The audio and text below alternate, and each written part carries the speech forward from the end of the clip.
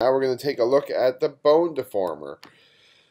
Now, before we can actually do anything, we need to find our deformation toolbar. And if it's not showing up on your computer right now, you need to go to Windows, Toolbars, and Deformation.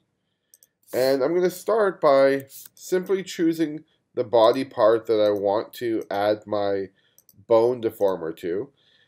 And then I'm going to turn on my rigging toolbar this button, the rigging tool.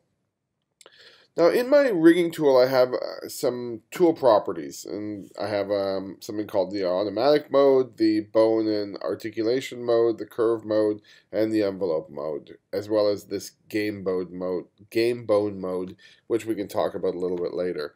But we're looking for the button called bone and articulation. So you can just select that one if you're following along. And now when I have my drawing selected, I want to choose where it's going to rotate from, where the knee is going to be positioned, and where the ankle is positioned. And what that's created is it's created the upper leg bone, this round circle that's the articulation for the knee, and basically the lower leg bone. Now before I turn this rigging tool off, I need to set up the knee. And one of the things we can do is if I need to reposition where it sits, I can grab this center node and pull it up or pull it down.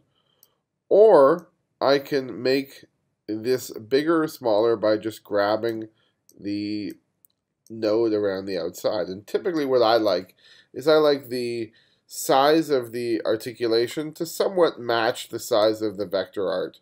So something maybe that looks a little bit like that. And then I'm just going to move this ankle up a little tiny bit. So we have our offset, or where it rotates from, our upper leg bone, our articulation, and our lower leg bone. And that in a nutshell is our bone deformer. Now if I want to see how it works, I just turn this off and I can grab that stick and rotate it, or I can grab the end and pull it. And if I need be, over time I can change the size of the knee depending on what the pose calls for.